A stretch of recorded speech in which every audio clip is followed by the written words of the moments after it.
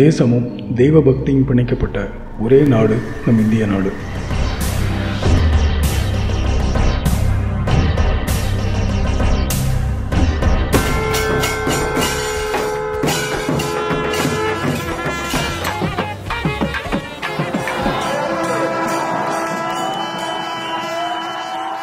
நம் பாரத தேசம் எத்தனையோ ஞானிகளையும் யோகிகளையும் இந்த உலகிற்கு அடையாளம் காட்டியிருக்கு. நம் நாடு ஆன்மீக தாகம் கொண்ட சாதக பறவைகளின் சரணாலயம்னு சொன்னால் அது மிகையாகாது.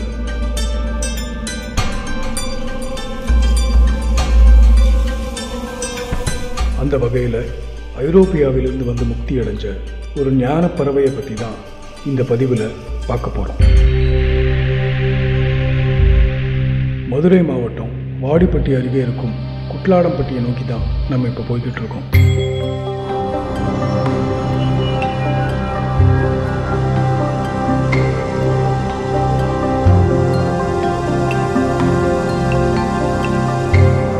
சிறுமலையின் அடிவாரத்தில் இருக்கும் குட்லாடம்பட்டி நீர்வீழ்ச்சியின் அருகில் அமைதியான சூழலில் அமைஞ்சிருக்கு ரமணகிரி தர்மஸ்தாபனம்.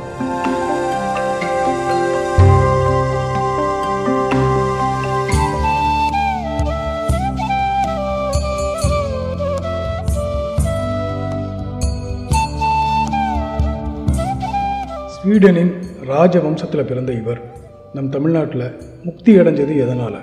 பிறப்பால் கிறிஸ்துவரான பெர் அலெக்சாண்டர் வெஸ்டின் அவர்கள் ரமணகிரி சுவாமிகளானது எப்படி?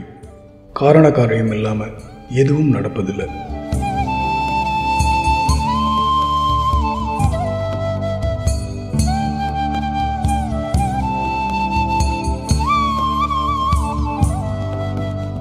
பெர் அலெக்சாண்டர் வெஸ்டின் அப்படின்றது தான் சுவாமிஜியோட பூர்வாசிரம இயற்பெயர்.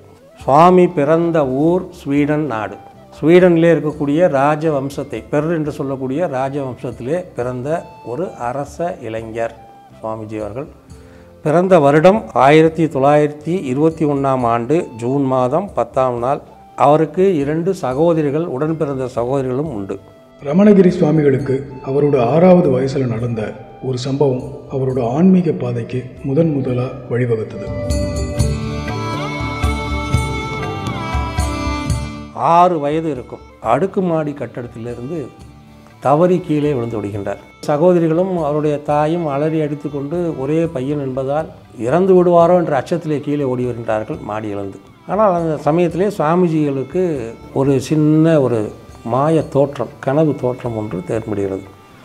அவரே சுவாமிஜி அவர்களே அவர்கள் வாயால் சொன்ன வார்த்தை என்னவென்றால், நான் மேலேந்து கீழே விழுந்து கீழே இறங்கி கொண்டு இருக்கும்பொழுது ஒரு மிகப்பெரிய ஒரு பறவை தன்னுடைய தோகையை விரித்து அந்த தோகையில் என்னை அமர்த்தி மெதுவாக தரையிலே கொண்டு வந்து என்னை விட்டு விட்டது அப்படின்னு சுவாமிஜி சொல்கிறாங்க. அந்த சூழ்நிலையில் சுவாமிஜிக்கு அந்த பறவையை பற்றிய எண்ணம் சிறு வயசிலேயே 6 வயதிலேயே மிகுந்த ஆழமாக பதிந்து விடுகிறது.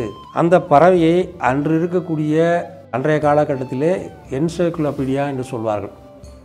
அந்த களஞ்சியத்திலே அந்த பறவையை பற்றிய ஆராய்ச்சியை அவர்கள் தேடி பார்க்கிறார்கள். பின்வரும் காலங்களிலே அது எந்த புத்தகத்திலையுமே அந்த பறவை பற்றியான தொகுப்போ அதனுடைய விஷயமோ வெளியே வரவில்லை.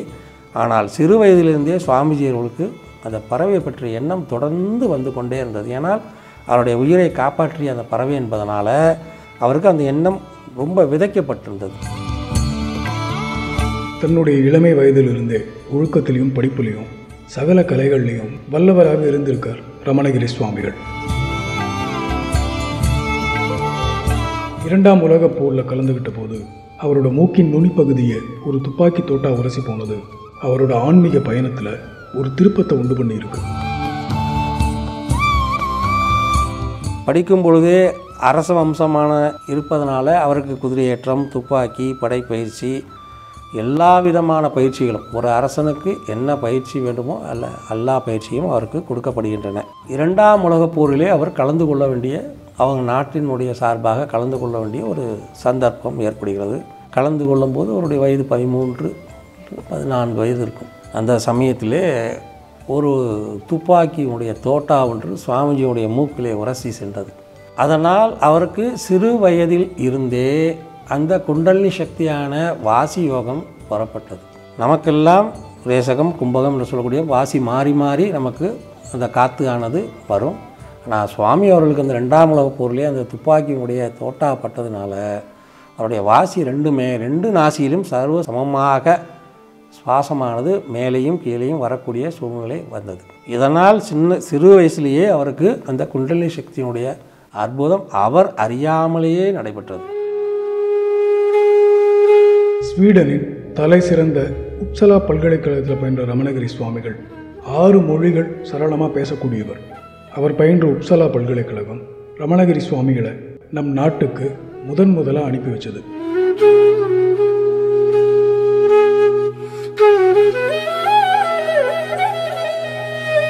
இந்த சிறு வயசுலேயே 21 வயசுக்குள்ளேயே Swedish, Finnish, German, Latin, ருஷ்யன், English இவ்வளவுமே கற்றுக்குறாங்க. இந்த ஆற்றல் இருக்கிறதுனால அவரை உப்சலா யூனிவர்சிட்டி தேர்ந்தெடுத்து எம்ஏ சைக்காலஜி படிக்கிறதுக்காக நம்முடைய நாட்டில் பாரத நாட்டில் இருக்கக்கூடிய காசி பனாரஸ் யூனிவர்சிட்டியில் அவரை படிக்க வைக்கிறதுக்காக அவரை அங்கேருந்து அனுப்பிச்சி வைக்கிறாங்க. இதுதான் சாமிஜியோடைய வாழ்க்கையிலே ஒரு மிகப்பெரிய ஒரு திருப்பு முனை.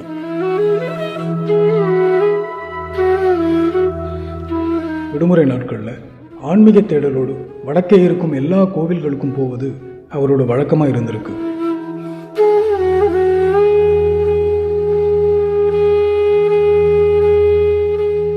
இந்து மதத்தை பற்றியான விஷயங்களை தொடர்ந்து அவருக்கு ஒரு நாட்டம் ஏற்பட்டதுனால அந்த விஷயத்தை ஆராய்ச்சிக்காக மெதுவாக இறங்க ஆரம்பிக்கிறார்கள். இந்து மதத்தை பற்றி தெரிந்து கொள்ள வேண்டும், இந்து மதத்திலே நிறைய விஷயங்கள் இருக்கின்ற என்ற ஒரு நம்பிக்கையே அவருக்கு முதலில் விதைக்கப்பட்டது காசியில்தான்.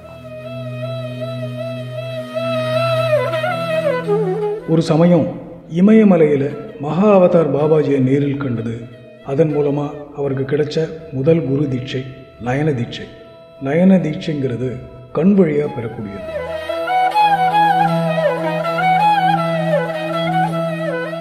முதலாக விடுமுறையிலே அவர் நேராக அல்மோரா பகுதியிலே இமயமலையிலிருந்து 18,000 அடி உயரம் அந்த பகுதியிலே சென்று அங்கே போய் சாதாரண ஒரு சுற்றுப்பயணியாக தான் போய் சுற்றி பார்த்துட்டு அங்கே உள்ள கோயில்களெல்லாம் தரிசனம் பண்ணிவிட்டு அங்கே உள்ள வைப்ரேஷன் பற்றிலாம் தெரிஞ்சுக்கிட்டு வராங்க. அப்படி இமயமலை செல்லும் போது பாபாஜியினுடைய குகையிலே அவர் செல்லக்கூடிய வாய்ப்பு அவருக்கு கிடைத்தது. இதை சுவாமிஜி தன் வாயால் எப்படி கூறுகின்றார் என்றார், நான் நேராக பாபாஜியினுடைய குகையின் உள்ளே அடைந்தேன். அங்கே ஒரு ஒளி பிரவாகம் என்னை ஆகர்ஷித்து கொண்டது. அந்த ஒளி பிரவாகத்தில் என் உடல், மனம், ஆவி, பொருள் அனைத்துமே கரைந்தது. நான் என்னை உணரவில்லை. நான் இருக்கிறேன்னா இல்லையான்றது கூட எனக்கு தெரியல. அந்த மாதிரியான ஒரு புது விதமான அனுபவத்தை பாபாஜியினுடைய குகையிலே கண்டேன். சிறிது நேரத்தில் அந்த ஒளி பிளம்புகள் எல்லாம் ஒன்று சேர்ந்து என் முன்னே பாபாஜியாக அவதரித்து நின்றது. அந்த சமயத்தில் நான் பாபாஜியினுடைய கண்களை உற்று நோக்கி கொண்டிருந்தேன். பாபாஜியினுடைய கண்களிலிருந்து ஒரு ஒளி வெள்ளம் என் கண்களில் பாய்ந்தது. அது பிற்காலத்தில் அதுதான் நயன தீட்சை என்பதை நான் பின்னாடி சந்நியாசம் வாங்கினதுக்கப்புறம் நான் தெரிந்து கொண்டேன். எனக்கு முதல் இந்து மதத்தில் எனக்கு அளிக்கப்பட்ட முதல் தீட்சை நயன தீட்சை. கண் வழியாக எனக்கு கொடுக்கப்பட்ட தீட்சை பாபாஜியின் மூலமாக நடைபெற்றது. அன்று என்னை அறியாமலே நான் தியானம் என்று என்னன்னே தெரியாமலே நான் அங்கே அமர்ந்திருந்தேன். ஒரு 3 மணி நேரத்துக்கு மேல் என்னுடைய உணர்வற்று ஒளி வெள்ளத்திலே நான் அமைதியாக அமர்ந்திருந்தேன். அன்றுதான் நான் தீர்மானித்தேன், இந்து மதத்தில் ஒரு மிகப்பெரிய விஷயம் இருக்கின்றது, அந்த விஷயத்தை நாம் கற்றுக்கொள்ள வேண்டும் என்று அன்றுதான் நான் தீர்மானித்தேன் என்று சுவாமிகளுடைய வாயாலே இதை சொல்லியிருக்கின்றார்கள். அதுக்கப்புறம் குழந்தையானந்த சுவாமிகளின் சிஷ்யை சிவசங்கரி மாதாஜியை சந்தித்து அதன் மூலம் ரமணகிரி சுவாமிகளுக்கு 2ஆம் தீட்சை கிடைச்சது. அதுதான் ராஜயோக தீட்சை. சக்தி வழிபாட்டின் மேலே உள்ள மகத்துவத்தை நாம் தெரிந்து கொள்ள வேண்டும் அப்படின்றதுக்காக அவர் சக்தி உபாசகரிடம் அவரை காசியிலே கொண்டு போய் சேர்த்தது. அந்த சக்தி உபாசகர் யார் என்று கேட்டிங்கன்னா, ராஜயோகத்திலே மிகப்பெரிய கெட்டிக்காரராக இருக்கக்கூடிய நம்ம மதுரையில் இருக்கக்கூடிய குழந்தையானந்த சுவாமிஜியினுடைய சிஷ்யை சிவசங்கரி மாதாஜி. அவங்க தான் வந்து சாமிஜிக்கு ராஜயோக பயிற்சியும் சக்தி உபாசனை பயிற்சியும் கொடுத்தது. அவங்க கல்கட்டாவில் தன்னுடைய ஆசிரமம் இருக்குது. இன்றைக்கும் சிவசங்கரி மாதாஜியினுடைய ஆசிரமம் அங்கே இருக்குது.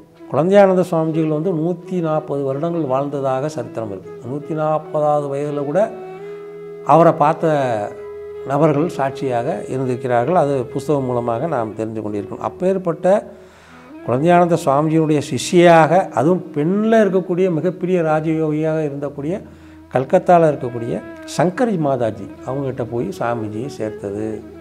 இது அடுத்த வாழ்க்கையில் ஒரு சாமிஜிக்கு ஒரு டேர்னிங் பாயிண்ட். ரமணகிரி சுவாமிகள் அவருடைய இளமை பருவத்தில் 2ஆம் உலகப் போரின் போது அவரது மூக்கில் குண்டடிப்பட்டதின் காரணம் அப்போதுதான் ரமணகிரி சுவாமிகளுக்கு புரிஞ்சது.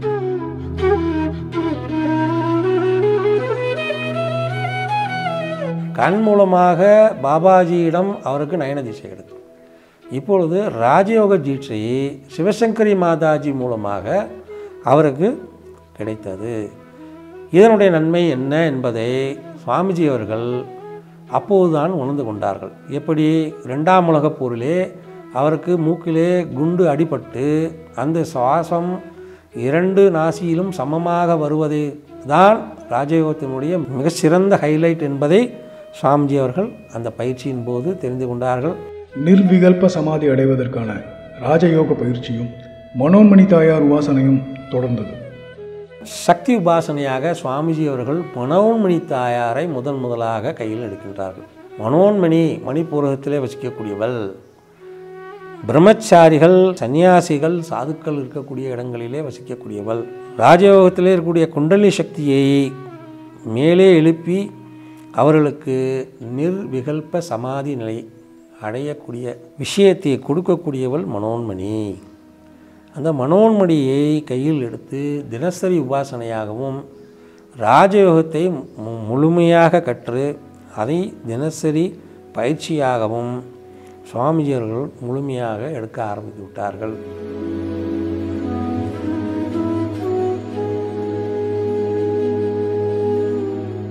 அதன் பிறகு சங்கராச்சாரியாரின் வம்சாவளி வந்த யோகியிடம் 3வது தீட்சையும் சந்நியாசமும் காவி உடையும் ரமணகிரி சுவாமிகளுக்கு கிடைச்சது.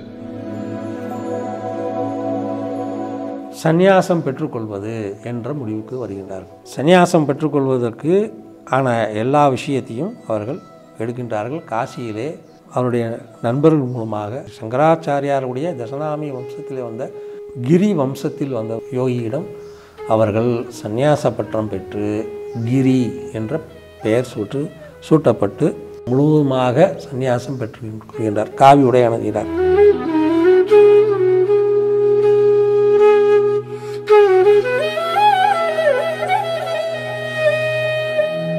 ராஜவம்சத்தில் பிறந்த இவர் கிரி நாமத்தோட முதல்ல பிச்சை பெறுவதற்காக போயிருக்கார்.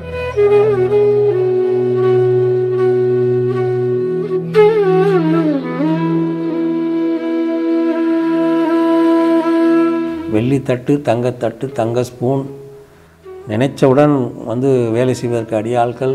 இந்த எம்ஏ படிக்கும்போதும் கூட அவருக்கு அவ்வளோ நண்பர்கள், அவருக்கு உதவி செய்வதற்கான ஆட்கள். இது எல்லாம் துறவியாகி 3 நாட்கள் அவர் துறவரத்திலே பிக்ஷாந்தேகி, அன்னபூர்ணி பிக்ஷாந்தேகி என்றதுக்காக பிக்ஷை எடுப்பதற்காக செல்ல போகின்றார். முதல் நாள் உணவு அவருக்கு எதுவுமே கிடைக்கவில்லை. முதல் நாள் உணவு கிடைக்கவில்லை என்றதற்காக அவர் ஆனந்தப்படவும் இல்லை, துக்கப்படவும் இல்லை. மனநிலையை சமமாக வைத்துக்கொண்டு என்று காசி விஸ்வநாதர் நமக்கு கொடுத்த பிரசாதம் இதுதான் என்று அமைதியாக தவத்திலே போய்கொண்டிருந்தார். 2வது நாளும் காசி விஸ்வநாதரை தரிசிக்கப் போகின்றார். அப்போது அவருக்கு அழுகிய பழம் ஒன்று தானமாக கிடைக்கின்றது. அந்த தானத்தை அவர் பெற்றுக்கொண்டு அந்த பழத்தை தோலை சீவி எடுத்துவிட்டு அந்த பழத்தை உண்டு விட்டு இன்றைக்கி அற்புதமான பிரசாதம் காசி விஸ்வநாதனாலும் அன்னபூர்ணினாலும் நமக்கு கிடச்சிருக்குன்னு சொல்லி அதை உண்டு விட்டு மறுபடியும் பயிற்சிக்கு போகின்றார்கள்.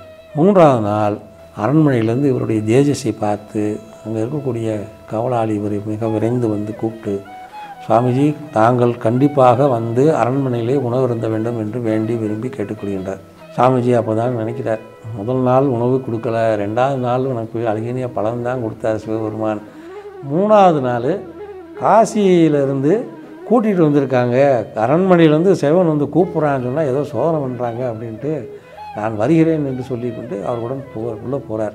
எப்படி அவருடைய ஸ்வீடன் நாட்டில் அவர் அரண்மனையில் எப்படி அவர் சாப்பிட்டாரோ அதே போன்ற உணர்வுகளை சாமிஜிக்கு கொடுக்கறதுக்கான டேபிளில் வெள்ளி ஸ்பூன், தங்க ஸ்பூன், தங்க டம்ளர் எல்லாம் வச்சு அவரை காலில் விழுந்துக்கு முன்ட்டு பாத நமஸ்காரம் பண்ணி, பாத பூஜை பண்ணி, பூக்களால் அர்ச்சனை பண்ணி, குங்குமம், பால் எல்லாம் கொடுத்து அவரை வந்து அமரணும்னு கேட்குறாங்க. சாமிஜி தெளிவாக சொல்கிறார், நான் தரையில் அமர்ந்து தான் உணர்ந்தேன் அப்படின்னு சொல்லி தரையில் அமர்ந்து பிக்ஷா பாத்திரம் கொண்டு இந்த பிக்ஷா பாத்திரத்தை வாங்கி ராஜா கொடுத்த உணவை அன்னபூர்ணிக்கு சமர்ப்பணம் செய்து உண்டு வெளியே வருகின்றார்கள். 4வது தீட்சையான ஞான தீட்சை பெறுவதற்காக தென்னாடு சுற்றுப்பயணம் செய்யும் எண்ணம் ரமணகிரி சுவாமிகளுக்கு உண்டாச்சு. அந்த சமயம் தமிழ்நாட்டில் இருந்தது 2 ஞானிகள், அரவிந்தர், ஸ்ரீ ரமணர். தென்னாடு பக்கம் வரணுன்ற ஒரு உந்துதல் அவருக்கு எப்படி வருது அப்படின்னு கேட்டால், அவருக்கு கண்வழியாக தீட்சை கிடைத்தது, ராஜயோக தீட்சை கிடைத்தது, சந்நியாச தீட்சை கிடைத்தது, 3 தீட்சை கிடைச்சிருச்சு. 4வது ஞான தீட்சை அவருக்கு கிடைக்க வேண்டும், அப்போ தான் முக்தி பெற வேண்டும் என்றதுக்காக நிறைய சந்தேகம் வருது அவருக்கு. ஆன்மீக சந்தேகங்கள், பயிற்சி சந்தேகங்கள், நிறைய ஆத்ம விசார சந்தேகங்கள்லாம் நிறையா வருது. அந்த சந்தேகங்களை போக்குவதற்கு யார் வேண்டும்? நமக்கு உயிரோடு இருக்கக்கூடிய ஒரு குருமார் வேணும். அன்னைக்கு உயிரோடு இருந்தவங்க யார்? 2 பேர், ஸ்ரீ அரவிந்த மகரிஷி, ஸ்ரீ பகவான் ரமண மகரிஷி, 2 பேரும் தான் இருந்தாங்க தென்னாட்டில். இயற்கையாகவே அரவிந்த மகரிஷியை வெளிநாட்டவர்கள் விரும்பார்கள். காரணம் என்ன கேட்டால், அவர் வந்து ஆக்ஸ்போர்டு யூனிவர்சிட்டியில் படித்தவர், அவருடைய ஆங்கில புலமை மிக அற்புதமாக இருக்கும். அதனால் வெளிநாட்டில் இருக்க வச்சுக்கக்கூடிய எல்லாருமே அவர்கிட்ட தான் ஆன்மீகம் சம்மந்தப்பட்ட விஷயங்களை, அவரை விவேகானந்தருடைய சிஷ்யர் தான் அவர், அதனால் அவர்கிட்ட கேட்டு தெரிஞ்சுக்கணுன்றதுக்காக விரும்புவாங்க. அந்த சமயத்தில் சுவாமிஜியும் அதே போன்று ஸ்ரீ அரவிந்த மகரிஷியை பார்க்க வேண்டும், தென்னாட்டிலே போய் பார்க்க வேண்டும் என்று முடிவு செய்கிறார்கள்.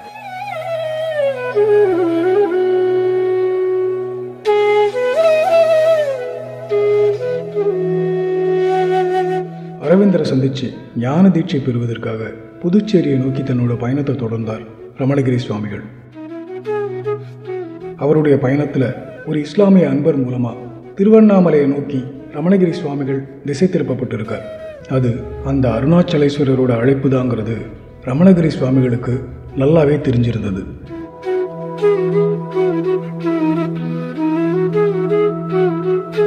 அரவிந்த மகரிஷியை பார்த்து ஞானத்தில் ஏற்பட்ட சந்தேகங்களை நிவர்த்தி செய்து கொள்ள வேண்டும் என்ற நோக்கம் சுவாமிஜிக்கு ஏற்படுது. ட்ரெயினில் வராங்க, வந்துக்கிட்டு இருக்கும்போது பயணத்தில் ஒரு முஸ்லீம் அன்பர், பகவான் ரமண மகரிஷின்றவங்க திருவண்ணாமலையில் இருக்கிறாங்க, அவங்க மிகப்பெரிய ஒரு ஞானி, நீங்கள் அரவிந்தரை பார்க்குறதுக்கு முன்னாடி தயவுசெய்து பகவானை பார்த்துட்டு, திருவண்ணாமலை வந்து முக்தி பெற்ற ஸ்தலம், அங்கே போய் காலை வச்சாலே முக்தி அடையக்கூடிய ஸ்தலம், அதனால் அந்த திருவண்ணாமலையில் அண்ணாமலையாரையும் தரிசனம் பண்ணிட்டு போகணும், இது 2ம் அடியனுடைய வேண்டுகோள் விருப்பம் சொல்லி அவர் காலில் வந்து கும்பிட்டு அவர்கிட்ட கேட்குறாரு. சாமிஜி அப்போ சரி, நாம் ஏதோ ஒரு நமக்கு குருநாதர் உத்தரவு கொடுக்குறார், ஆன்மீகத்தில் ஏதோ ஒரு மாறுதல் நடக்கிறதுக்கான வாய்ப்புகள் இருக்குது அப்படின்றதுக்காக சரி என்று அண்ணாமலையாரை தரிசனம் பண்ணுவோம் அப்படின்றதுக்காக ரயிலேருந்து கீழே இறங்கிடுறாங்க. முதல் கால் எடுத்து வச்சோடனே ஒரு சிவலிங்கம் உற்பத்தியாகி வெளியே வருது. சாமிஜியோட வார்த்தைகள் இதெல்லாம். நான் முதலாக திருவண்ணாமலையிலே ரயில் நிலையத்தை விட்டு வெளியே வந்து அண்ணாமலையாரை தரிசனம் பண்ணேன். தரிசனம் பண்ணும்போது அந்த மலையை பார்த்தோன்னே, நான் முதல் அடி எடுத்து வைத்தோன்னே பூமியிலேருந்து முதல்ல கிளம்புனது ஒரு சிவலிங்கம் தான். என்னடா அது சிவலிங்கம் கிளம்புதே, நம்ம அடுத்த அடி எடுத்து வைப்போம்னு அடுத்த அடி வைத்தாலும் அங்கேயும் ஒரு சிவலிங்கம் கிளம்புது. இது மிகப்பெரிய சோதனையாக இருக்குதுன்னு சொல்லிட்டு 3வது அடி எடுத்து வைக்கும்போது மயக்கம் முடியும். வைப்ரேஷன் வந்து அவங்களால உடம்புல ஆகாசனம் பண்ண முடியல. அண்ணாமலையாருடைய வைப்ரேஷன் சாமிஜி அப்படி தான் சொல்கிறாங்க. எங்கே பார்த்தாலும் சிவலிங்கம், ஒரு இடம்லாம் இல்லை, காலை வைக்கிற இடம்லாம் சிவலிங்கம். சாமிஜி மயக்கமாகி கீழே விழுந்தோன்னே அங்கே சுற்றி இருக்கவங்க வெள்ளைக்கார சாமி கீழே விழுந்துட்டாருன்னொன்னே வேகமாக வந்து அவருக்கு தண்ணி தெளித்து மூர்ச்சையாக்கி எழுப்பி விடுறதுக்கு பார்க்குறாங்க. ஆனால் அவருக்கு உண்மையிலே ஒரு ஆன்மீக மெய் உணர்வு தான் அங்கே ஏற்பட்டது. அது சாமிஜியாக தான் சொல்கிறாங்க, எனக்கு ஒரு மெய் உணர்வு ஏற்பட்டது, அந்த உணர்வை நான் இது வரைக்கும் அனுபவித்ததே இல்லை. அப்புறம் சாஷ்டாங்கமாக அண்ணாமலையை நோக்கி அந்த மலையை நோக்கி விழுந்து கண்ணீர் மல்க அவர்கிட்ட அண்ணாமலையார்கிட்ட பிரார்த்தனை பண்ணுறாரு. கால் எடுத்து வைக்கிற இடத்துலலாம் நீ சிவலிங்கத்தை காமிச்சீங்கன்னா நான் என்னால் எப்படி உன்னை வந்து தரிசனம் பண்ண முடியும்னு கோரிக்கை வைக்கிறார். அழுகிறார் சாமிஜி. அழுதொன்னே சிவலிங்கம் மறையுது. மறைஞ்சோன்னே தான் நேராக அந்த குளத்துக்கு வந்து குளிச்சுட்டு நேராக அண்ணாமலையாரை நோக்கி உள்ளே போகிறாங்க.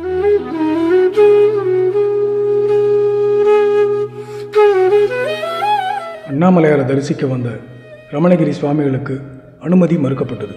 திருக்கோவில் நிர்வாகத்தினரால் ரமணகிரி சுவாமிகள் வெளிநாட்டவர்ங்கிற ஒரே காரணத்தினால அவருக்கு அண்ணாமலையாரோட தரிசனம் மறுக்கப்படுது. உள்ளே போனோன்னே வெளிநாட்டுக்காரர் சன்னியாசியாக இருந்தாலும் உள்ளே அனுமதி மறுக்கிறாங்க. வெளியே இருந்து சம்ஸ்கிருதத்தில் அவருடைய வேதங்களை சொல்கிறார் சாமிஜி. சொன்னோன்னே அங்கே அவருக்கு அழைப்பு மூலஸ்தானத்துக்கே அழைக்கப்பட்டது. மூலஸ்தானத்திலே போய் சாமிஜி அண்ணாமலையார் பக்கம் மிக நெருங்கி பக்கத்தில் இருந்து பார்த்துருக்காங்க. பார்த்துட்டு அண்ணாமலையார்கிட்ட மனமுருக அண்ணாமலை உண்ணாமலை அம்பாள்கிட்ட போய் வேண்டிட்டு, அம்பாள் அவருக்கு ரொம்ப பிடிக்கும், போய் வேண்டிட்டு சாமிஜி வெளியே வராங்க. வெளியே வந்து நடந்து ரமணாசிரமத்தை நோக்கி நடந்து வராங்க. அண்ணாமலையார் ஆசீர்வாதத்தோட ரமணகிரி சுவாமிகள் ஸ்ரீ ரமண மகரிஷியை பார்க்க ரமணாசிரமத்துக்கு போய் 3 நாட்கள் அவரோட தங்கியிருந்து ஞான தீட்சையை பெற்றார். நேராக ரமணாசிரமம் உள்ள நுழையிறாங்க. ஹாலில் பகவான் படுத்திருக்கார், கால் நீட்டி உட்காந்துருக்காரு. இவர் போய் பையை கீழே வைக்கிறார். வச்சோன்னா சாஷ்டாங்கமாக சன்னியாசியில் அவர் சாமிஜி பகவான் ஞான குரு அவருடைய காலில் சாஷ்டாங்கமாக விழுகிறாங்க. சாமிஜி அமர்ந்திருக்காங்க. ஒன்றும் எந்த விதமான பேச்சுவார்த்தையும் கிடையாது. சாமிஜி பகவானை பார்க்குறாங்க, பகவான் சாமிஜியை பார்க்குறாங்க. 3 நாள் பகவான் கூடயே இருக்காங்க. பகவானுடைய எல்லா ஆக்டிவிட்டீஸ்லேயும் கலந்துக்கிறாங்க. அக்ஷரமாலை சொன்னால் கலந்துக்கிறாங்க. பகவான் நடந்தால் பின்னாடியே போகிறாங்க. பகவான் என்ன பண்ணுறாரோ அதே மாதிரி கிரிவலம் போகிறாரு. 2ஆம் நாளும் அதே மாதிரி எந்த விதமான சலனமும் எந்த விஷயமும் பகவான்கிட்டருந்து சுவாமிஜிக்கு கிடைக்கவே இல்லை. 2ஆம் நாள் இரவு நடுநிசி சுவாமிஜி உள்ள ரூமில் படுத்திருக்காங்க. அந்த குடிசையில் இருக்கக்கூடிய அந்த மெல்லிய தட்டி கதவு, சாமிஜி இந்த விளக்கத்தை சாமிஜி எப்படி சொன்னாங்கன்றதை நான் அப்படியே சொல்கிறேன். அந்த சிறிய தட்டி கதவு திறந்தது. திறந்தவுடன் ஒரு சிறிய ஒளியானது அந்த அறையின் உள்ளே நுழைந்தது. அந்த ஒளி மெதுவாக என்னுடைய கால் ரைட் சைடில் இருக்கக்கூடிய கால் உள்ள பெருவரலிலே அந்த ஒளி வெள்ளம் மெதுவாக பாய்ந்து என் உடல் முழுவதும் மேலாக வந்து என்னுடைய சிரசுக்கு வந்தவுடன் என் முன்னே அந்த ஒளி பகவானாக அமர்ந்தது. பகவான் எனக்கு முன்னாடி ஒளி வெள்ளமாக என் உடல் முழுவதும் பிரவாகித்து என் உடலிலிருந்து வெளியே வந்து என் முன்னே பகவான் ஒளி வெள்ளமாக அமர்ந்து இருந்தார். பகவான் வந்து அமர்ந்து இருந்தவுடன் நான் பதட்டம் அடைந்து எழுந்து உட்கார்ந்தேன். எழுந்து உட்கார்ந்தவுடன் பகவான் என்னிடம் முதலில் கேட்ட கேள்வி, உனக்கு என்ன சந்தேகம் அப்படின்றதான் கேட்குறாரு. அது எப்படி கேட்குறாரா சாமிஜி சொல்கிறாங்க. சாமியுடைய ஸ்வீடிஷ் தாய்மொழியிலேயே பகவானுக்கு வந்து சாமிக்கு ஏற்பட்ட அனைத்து விதமான ஞான சந்தேகங்களையும் நிவர்த்தி பண்ணுறார். சாமிஜியும் கேள்வி கேட்குறார். ஆத்ம விசாரத்துக்கான எல்லா கேள்வியும் கேட்குறார். பகவான் விடாமல் எல்லாத்தையும் பதில் சொல்லி முடித்து எப்படி அந்த ஒளிப்பிரவாகம் அமர்ந்திருந்ததோ அதே ஒளிப்பிரவாகம் உடல் முழுவதும் பரவி அந்த பெருவர்கள் மூலமாக வெளியேறி சென்றது. அவர் எதற்காக அரவிந்த மகரிஷியை பார்க்கணும்னு நினைக்கிறாரோ, எதற்காக இந்த சந்நியாசம் ஏற்பட்டு வாங்கினாரோ, எதற்காக பாபாஜிக்கிட்ட ஏற்பட்ட உணர்வு வந்துச்சோ, எதற்காக சிவசங்கரி மாதாஜிக்கிட்ட ராஜயோகம் பயின்றாரோ, அதுக்கான எல்லா விதமான பயிற்சிகளுக்கும் தீர்வாக ஞான யோகத்திலே அவருடைய கர்ம வினைகள் முழுவதும் நீக்கப்பட்டு பகவானால் முழுவதுமாக ஆட்கொள்ளப்பட்டார்.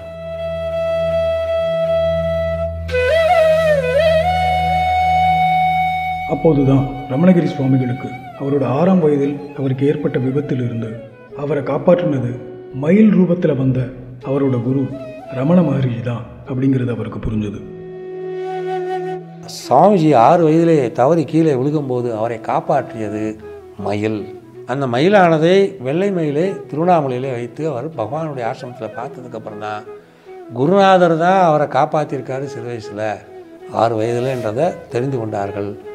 அந்த மயில் தான் அவரை காப்பாற்றுன்னு சொன்னதுனால தமிழும் கற்றுக்கொண்டார்கள். அதில் திருப்புகளை அருணகிரிநாதனுடைய திருப்புகளை கற்றுக்கொண்டார்கள். தன்னுடைய நித்திய பூஜையிலே விநாயகர் முருகனையும் என்று சேர்த்து கொண்டு மனோன்மணி விநாயகர் முருகன் ஸ்ரீசக்கரம் பூஜையெல்லாம் அவங்க நித்திய பூஜையில் சேர்த்து கொண்டார்கள்.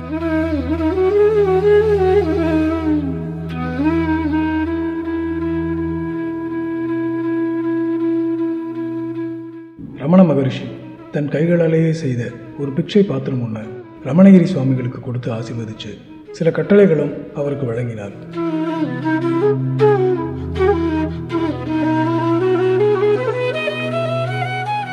பகவான் போய் நான் இங்கேயே தங்கிவிட வேண்டும் என்று சொல்கிறதுக்காக எந்திரிச்சு போய் பகவான்கிட்ட சொல்ல போகிறதுக்கு முன்னாடி அவருக்காக பகவான் ஒரு பிக்ஷா பாத்திரம் ரெடியாக வச்சுருந்து இந்தா அப்படின்னு கையில் கொடுக்குறாரு. இந்த பிக்ஷா பாத்திரத்தை கையில் கொடுத்து நீ போய் பயிற்சி செய். அதுக்கப்புறம் குருநாதர் இந்த மாதிரி வார்த்தையை சொன்னதுக்கப்புறம் அவருக்கு நான் உங்க கூட தான் இருப்பேன்னு சொல்ல முடியுமா? முடியவே முடியாது. இவருடைய எண்ணம் நான் பகவான் கூட இருக்கணும்னு நினச்சி போகிறாரு, கேட்குறதுக்காக போகிறாரு. அவர் அதுக்கு முன்னாடியே இந்தான்னு சொல்லி பிக்ஷா பாத்திரம், பகவானால் செய்யப்பட்ட பிக்ஷா பாத்திரம், பகவானுடைய பெர்ஃபெக்ஷன் அதில் இருக்குது. ஒரு ஞானியோட பெர்ஃபெக்ஷன் எப்படி இருக்குது அப்படின்றத எல்லாம் நம்ம உணர்ந்துக்கலாம், தெரிஞ்சுக்கலாம்.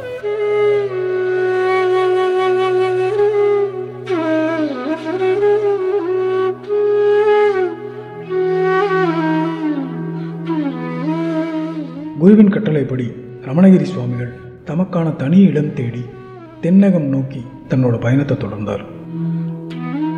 சுவாமிஜி நாம் தனியாக ஆசிரமம் அமைத்து முக்தி அடைய வேண்டும் பகவானுடைய அருளில் நாம் ஏன்னா குருநாதர் கட்டளை சொல்லிட்டார், தனியாக போய் பயிற்சி பண்ணு, தனியாக இருண்டார். அதுக்காக இடம் தேடுவதற்காக முடிவு பண்ணுறாங்க. பகவான் இருக்கார், அப்போ உயிரோடு இருக்கிற வரைக்கும் நாம் தென்னாட்டில் தான் வாழணும். அவர் என்ன தான் ஸ்வீடனில் குளிர் பிரதேசத்தில் இருந்தாலும் கூட தென்னாட்டில் நம்ம பகவானுடைய கண் பார்வையிலே நாம் இங்கே இருக்க வேண்டும், ஆசிரமம் அமைத்து இருக்க வேண்டும், பயிற்சியில் இருக்க வேண்டும் என்பது சாமிஜியினுடைய விருப்பம். அந்த சமயம்தான் மதுரையில் திரு பாலசண்முகம் அவர்களுடைய நட்பு ரமணகிரி சுவாமிகளுக்கு ஏற்படுது. என்னுடைய பூர்வாசிரமத்தில் எனக்கு தாத்தாவாக இருந்தவங்க பாலசுப்பையா, அவங்களுடைய அம்மா காமாட்சி அம்மாள், இவங்கெல்லாம் தான் சுவாமிஜிக்கு பழக்கம் ஏற்படுறாங்க. முழுமையாக சுவாமிஜியை தனது குருவாக ஏற்றுக்கொள்கின்றார் பாலசுப்பையா அவர்கள். ரமணகிரி சுவாமிகளை குருவாக ஏற்றுக்கிட்ட திரு பாலசண்முகம் அவர்கள் ரமணகிரி சுவாமிகளோட ஆசிரமம் அமைப்பதற்காக பல இடங்கள் தேடி அலைஞ்சிருக்காங்க. பல இடங்கள் தேடியும் எந்த இடமும் சரிவர அமையலை, குருவின் உத்தரவும் கிடைக்கல. ஆசிரமம் அமைப்பதற்காக பல்வேறு இடங்கள் போகிறாங்க, பாத யாத்திரை போகிறாங்க, ஆசிரமங்களை பார்க்க வேண்டும். அதே சமயத்தில் எங்கள் தென்னிந்தியாவில் இருக்கக்கூடிய கோயில்களெல்லாம் தரிசனம் செய்ய வேண்டும் என்பதற்காக ஒரு முயற்சியாக கன்னியாகுமரி வரைக்கும் நடைபயணம் செல்வோம் என்று செல்வதற்காக புறப்படுறாங்க. கிளம்பி வரும்போது வர்ற வழியில் அவங்களுக்கு பகவானுடைய உத்தரவு எங்கேயுமே ஆசிரமம் அமைப்பதற்கான சூழலை உருவாக்கி தரல. வரும்பொழுது பக்கத்தில் அலங்கானூர் பக்கத்தில் ஒரு வகுத்து மலைன்னு இருக்குது, அந்த மலைக்கு போயிட்டு வருவோம் பாலு, வா பாலு அப்படின்னு சொல்லி கூட்டிகிட்டு போகிறாங்க. அங்கே ஒரு குகையிலே சாமிஜி அவர்கள் ஒரு சின்ன குகை மாதிரி ஒரு திட்டு, அங்கே உட்காந்து தபஸ் பண்ணி பார்க்குறாங்க. அங்கேயும் தபஸ்லையும் அந்த இடத்துலையும் பகவானுடைய உத்தரவு சுவாமிஜிக்கு கிடைக்கல. அந்த வயிற்றுமலைக்கு பக்கத்திலேயே சிறுமலை என்று ஒன்று இருக்கிறது. சரி, இந்த ஒரு மலை மட்டும் நம்ம ஏன் விடணும், நம்ம போவோம் பாலு அப்படின்னு சொல்லி அன்னைக்கு கூட்டிகிட்டு சிறுமலையை நோக்கி வராங்க. அன்றைக்கி இருக்கக்கூடிய அருவியிலே சாமிஜி நீந்தி போய் நீராடி தன்னுடைய ஆனந்த தியானத்தை செய்கின்றார்கள்.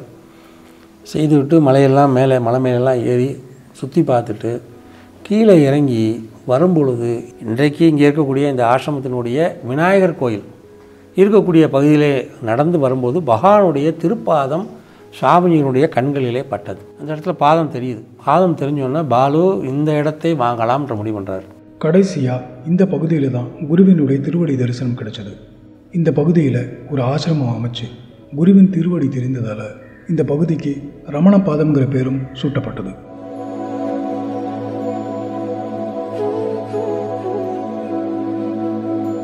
விநாயகர் கோயில் அருகில் வந்தவுடன் சுவாமிஜிக்கு பகவானுடைய பாதம் தெரிந்த நாள் இந்த இடத்துக்கு பேர் ரமண பாதம்.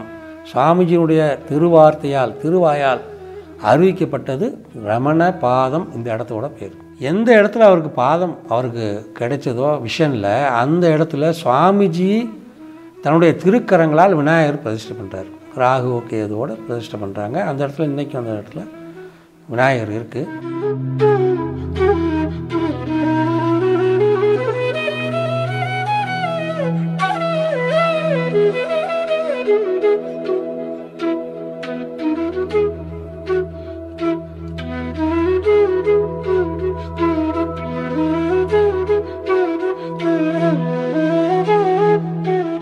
ஆசிரமம் அமைச்சு பயிற்சிகள் சாதனைகள் அனைத்தும் குருவின் அருளோடு தொடர்ந்து நடந்தது.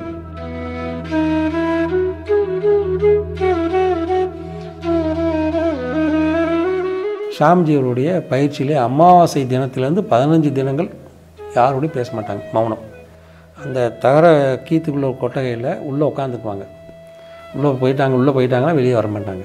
உணவு தேவைப்படும் போது அது தட்டுவாங்க, கீழேருந்து போகும். சாமிஜியோட 15 நாள் மௌனத்தில் அவங்க எப்போ எந்திரிக்கிறாங்க, எப்போ என்ன பண்ணுறாங்க யாருக்குமே தெரியாது.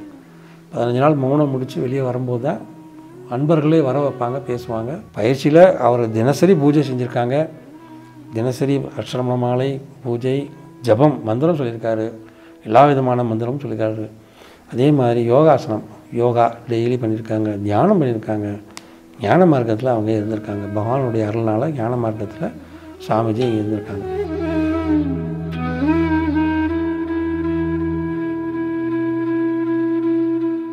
கர்ம வினையின் காரணத்தினால தன்னோட சமாதி தினத்தை முன்கூட்டியே சொல்லி அதன்படியே ரமணகிரி சுவாமிகள் முக்தி அடைஞ்சார்.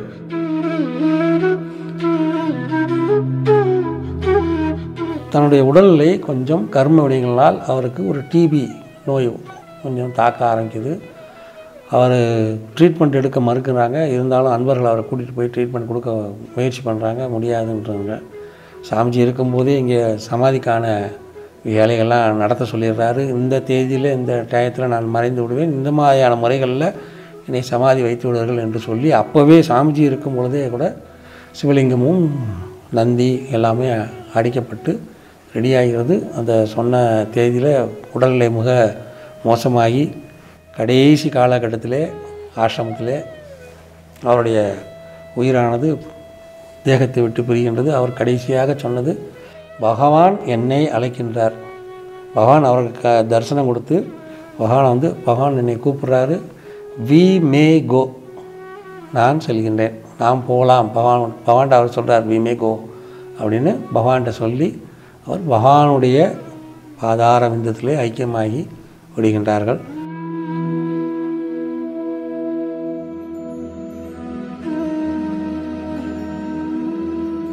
ஆயிரத்தி 1955 வருடம் வைகாசி மாதம் மிருகசீர்ஷ நட்சத்திரத்தில் ஸ்ரீ ரமணகிரி சுவாமிகள் மகா சமாதி அடைஞ்சார்.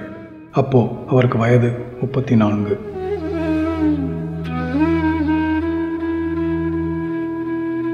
சாமிஜி 1955 வைகாசி மாதம் மிருகசீர் இடத்துல இன்றைக்கி சமாதி நிலை அடைந்தார்கள். அந்த சமாதி நிலை அடையும் போது சாமிஜியுடைய வயது 34. இந்த இடம் சாமிஜிக்கு அவருடைய அணுக்க தொண்டர் பாலசுப்ரியா அவர்கள் சாமிஜியின் பெயராலே அவருக்கு வாங்கி கொடுத்தார். இன்றளவும் சாமிஜியின் பேரில் தான் இந்த இடம் ரமணகிரி சுவாமி ரமணகிரி தர்மஸ்தாபனம் என்ற சுவாமிஜியால் ஏற்படுத்தப்பட்ட பெயருடன் தான் இன்றைக்கி நடந்துகிட்டு இருக்கு.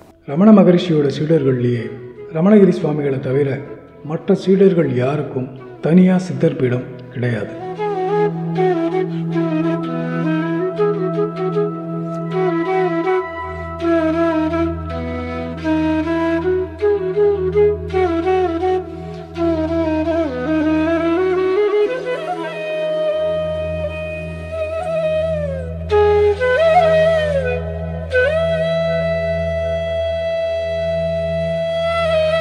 பகவான் ரமண மகர்ஷிக்குடைய அணுக்க தொண்டர்கள் சீடர்களிலே கோவிலாக அமையப்பெற்றது சுவாமி ரமணகிரிக்கு மட்டும்தான். ஏன்கிட்ட பகவான் கூட இருந்தவங்க எல்லாருமே திருவண்ணாமலையில் சமாதி ஆனாங்க. அங்கே எல்லாமே தாமரைப்பூ தான் வச்சுருப்பாங்க. அங்கே சமாதிக்கு மேலே சிவலிங்கம் வைக்க மாட்டாங்க. ஏன்னா அண்ணாமலையாரே சிவலிங்கமாக இருக்கிறதுனால தாமரை இதழ்கள் தான் திருவண்ணாமலையில் வைக்கப்படும்.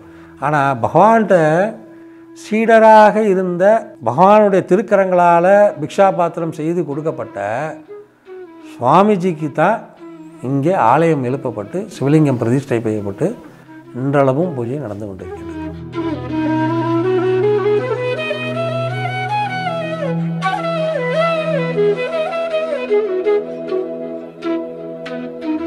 உலகின் பல பகுதியில் இருந்தும் பக்தர்கள் ரமணகிரி சுவாமிகளோட சித்தர்பீடத்துக்கு வந்து போவது வழக்கம்.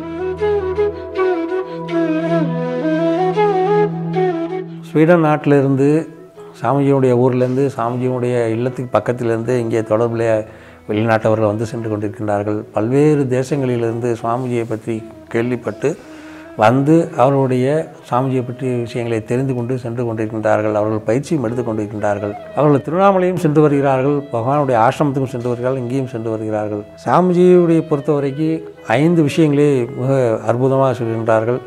நீங்கள் முறையாக பூஜை செய்ய கற்றுக்கொள்ளுங்கள், ஜபம் செய்ய கற்றுக்கொள்ளுங்கள், யோகம் செய்ய கற்றுக்கொள்ளுங்கள், தியானம் செய்ய கற்றுக்கொள்ளுங்கள். ஞான மார்க்கத்திற்கு உங்களுடைய கர்ம வழிகளை நீக்கி உங்களை முழுமையாக முக்தியடைய செய்வது என்னுடைய பொறுப்பு. அதனால் இந்த பயிற்சி, இந்த அடிப்படை பயிற்சிகளை நீங்கள் தொடர்ந்து செய்து கொண்டு வருவீர்களானால் உங்களுக்கு ஞானம் கண்டிப்பாக சித்திக்கும் என்பது சாமிஜியினுடைய ஞான மார்க்கத்தின் வழியாக சொல்லப்பட்ட உத்தரவு.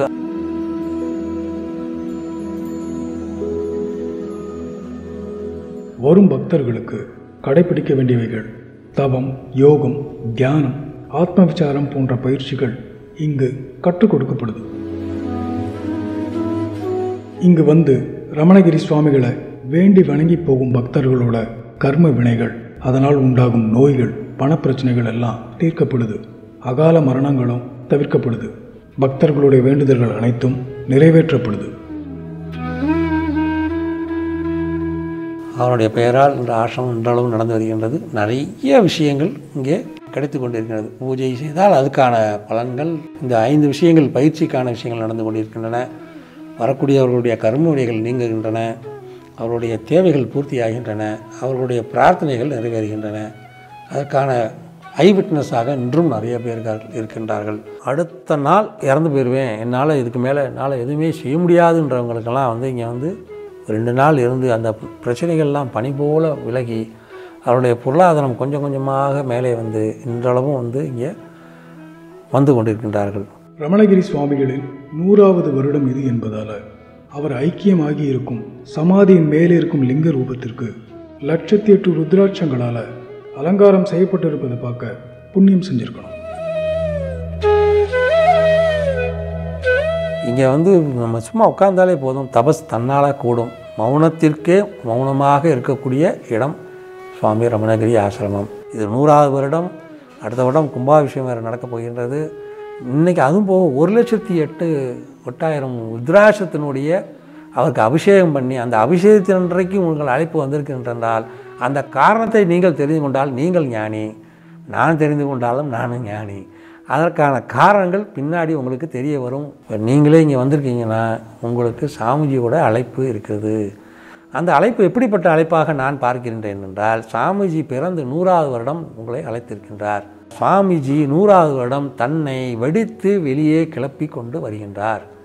100 வருடங்களாக தன்னை வெளியே காட்டிக்கொள்ளவில்லை. பகவானுடைய மிகச்சிறந்த சீடராக அமைதியாக இந்த 67 வருடங்கள் இருந்த சாமிஜி இங்கே இருந்த சமாதியானது என்று வெடித்து கிளம்பி உங்கள் மூலமாக இன்று தன்னை வெளி உலகத்துக்கு அறிமுகம் செய்து யாம் பெற்ற இன்பம் பெருக வையகம் என்று சொல்வதற்காக உங்களை அழைத்திருக்கின்றார் என்றுதான் எனக்கு மனதிற்கு தோன்றுகின்றது. காரண காரியம் இல்லாமல் எதுவும் நடப்பதில்லை. தென்னாடுடைய சிவனே போற்றி, எந்நாட்டவர்க்கும் இறைவா போற்றி. ஓம் நம சிவாய. இதே போல வேறு ஒரு ஆன்மீக பதிவில் சந்திக்கிறேன். நன்றி, வணக்கம்.